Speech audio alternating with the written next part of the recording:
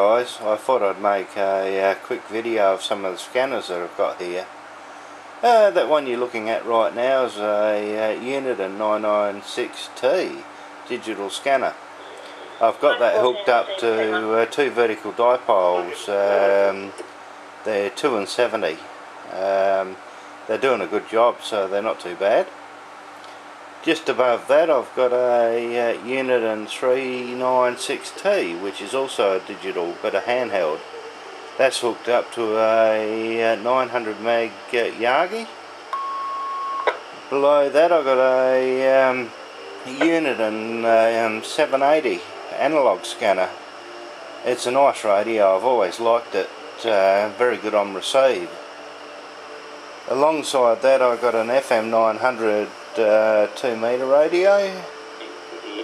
Next to that TX 4000 UHF radio.